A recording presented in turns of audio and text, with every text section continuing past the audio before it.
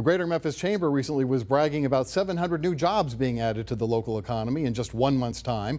It said the number of people employed in our area was at an all-time high.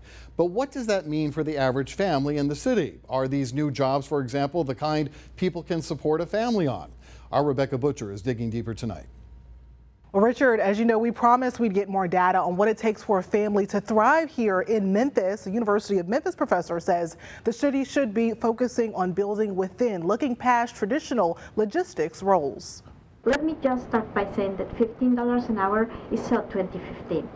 We really should be looking at $20 to $25 an hour now. A family of four needs about $75,000 a year, says U of M social work professor Elena De La Vega. She researches economic development and how poverty plays a major factor. $15 an hour, that would be $30,000. So that brings us out of poverty barely. MIT reports the living wage in Memphis is just under $15 an hour. Add a child, a little over $28 an hour, and with 3 kids, about $46. Dr. De La Vega says though jobs are basic, we expect people to take really hard jobs and then to work for essentially slavery wages. High wages should be the focus. We don't really want jobs.